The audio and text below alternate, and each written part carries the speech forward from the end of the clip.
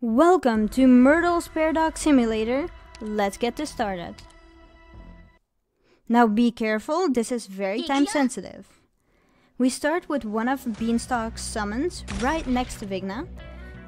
Be careful with that box because out there come, as you can see, regular enemies, but later on there will come a big guy. Let's activate Scavenger's skill and place Courier immediately.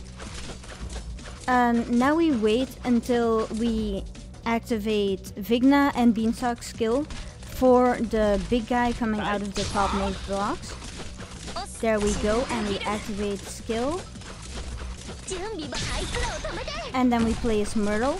Myrtle is very important to face her downwards so that she can help Courier with these enemies. And the reason why we picked the second skill is because she needs to be able to heal Courier or else this won't work.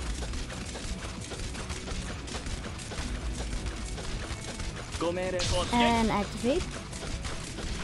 Now you see why you need to immediately activate Vigna's skill, or else you will be too late to actually get rid of the next enemy, which will cause it to leave. And we have Myrtle healing Courier beautifully. And this will take care of the enemies, and a job well done.